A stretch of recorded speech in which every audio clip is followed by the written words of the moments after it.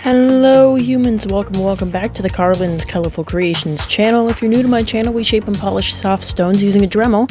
If that's something that interests you, please consider subscribing. Today we're going to be working on this really nice flashy piece of Oregon Sunstone. This is my first time shaping Sunstone on this channel, but I'd like to shape more of it, and it has a really nice strong flash, should make a good cab. When we weigh it out, it weighs 2.14 carat.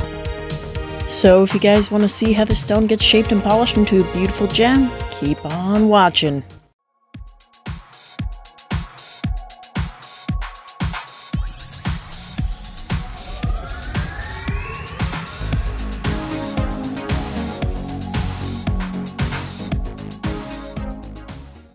So first off, it's pretty clean in here. I mean, it's kind of hard to see through a sunstone, but you can see that there's like natural fractures, and that's pretty normal.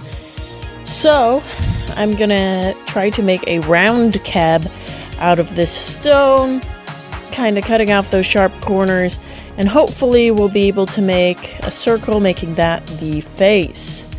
So, starting off like I do with all stones, I'm going to take off the sharp edges and start by creating a nice puck shape. Now, Sunstone is a little bit harder than opal, so this did take a little bit longer to shape than a normal opal would, and that's kind of nice because it gives you time to analyze the shape and make sure that the shape is a good one. Now, the natural fractures at first honestly threw me off. I wasn't sure if it was going to crack apart or if they were healed fractures, and it did turn out that they were healed fractures, so I was able to keep it together and get a nice stone out of it. Once I got the puck shape going, I kind of started flattening out the back, and then I started on bringing in the edges, kind of beveling it around the sides to create a dome on the stone like I would with any old opal. And I do this by kind of working in a circular motion around the sides, first taking off the sharp corners of the face, and then I take down the bumps of the face to try to get it a bit more flat-ish, and then I start taking it and bringing it from the sides inwards towards the center of the stone to create my final doming shape. And then I always end up kind of bringing it around the sides one last time to kind of help it have nice flat sides, because sometimes you can make a bit of an angle around the edges. Now, moving on to my Nova points, I did notice that this kind of stone wore down on my Nova points a little bit more, as it would. So I was careful to make sure that I got the scratches out without damaging my Nova points too badly. And I did notice that in some of the areas that the natural fractures were happening, that it ended up looking like they were deep scratches there, but it was actually just the shape of the stone naturally, which was pretty interesting. But I did end up really liking that look, and you'll notice in the final result, you'll see it looks like there are scratches there, but that's actually just the separation of the stone, and is perfectly stable.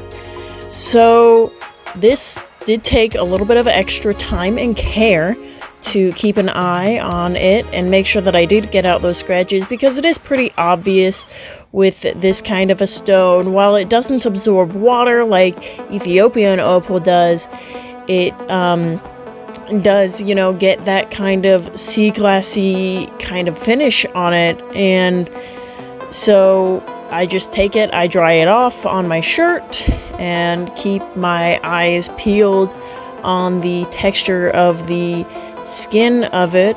And the nice thing about Sunstone is, since it doesn't absorb water, it keeps its flash the whole time that you're working on it. So that makes it really fun to work on because you're always able to see the prettiness of it, kind of like if you're working on some Australian opal. But unlike Australian opal, you're not trying to be careful on this color bar. You kind of have a bit of freedom because it's just one piece with good color running through it, and as long as you can see good flash in the rough piece, you'll get good flash in the finished piece, which is always pretty nice. Now, I'm gonna be honest, I don't know a whole lot about Sunstone. I'm trying to learn about Sunstone by working on it here, and I do find it really fun and interesting to work on. As you guys saw in my video a couple videos ago, I got a few different kinds of Sunstone in the mail more recently. This Sunstone I have had for, I don't know, like 5 months now. I bought a parcel of Oregon Sunstone that was just sold as Sunstone. It didn't tell me it was from Oregon. I'm just assuming it's from Oregon because I looked up what Oregon Sunstone is, and it's this orange kind of golden stuff, and it's really cool stuff. If you know more about Sunstone, please let me know down in the comments. I'm definitely going to be adding this kind of stone to my entourage of stones here on my channel, and yeah, I'm really having a good time with this one. It was really fun to work on. This is what it looks like when I'm done with the Nova points, and you can kind of see what I was talking about with those natural fractures, how they leave like divots in the stone. But it's totally fine and it's totally structurally secure. There is a little bit of like a chip off thing going on in the corner, and that's just that's a bit of user error there. At this point it's 0.9 carats, and moving on to the polish, I was very careful when I was polishing this stone. I didn't want to lose it, but I'm not sure how this kind of stone reacts with acetone. And during the filming of this was right after the Stayish opal tragedy that I had here on my channel. If you're familiar, if you haven't watched that video, I do suggest that you go check it out. It only has like, I think 300 something views, so I'm sure there's a couple of you guys that maybe didn't see that. But long story short, the acetone didn't agree with the Stayish opal. I did get a comment from Pulitzer Opal saying that the one thing that he knows about Stayish is to Stayish the hell away from it, and I thought that that was hilarious, so I thought I'd share that with you guys. But in polishing this stone, I did skip a few of the polishing grits, as you'll see on with my video, that I'm not using every single grit that I normally would. I just thought that I'd take this as a moment to experiment a little bit to see if you need to go through every single micron to get a good glossy finish on it, and I found you don't really need to. As long as you spend a good amount of time on the polishing grits that you are working on, it's not a big deal. You get the good polish on it, you get the scratches out, and I was pretty satisfied with the results. I went straight from this one to the end one. I didn't even bother with the pink one in between, and yeah, it worked out pretty good. It didn't wear away at my felt tips too horribly. I bet if you have a like Cab King machine, this would go a lot quicker and be more fun. And yeah, I just thought that this would be a really interesting experiment. And next Sunstone I work on is probably going to be one of those ones that I got in the parcel that I broke down for you guys. But the finished result weighs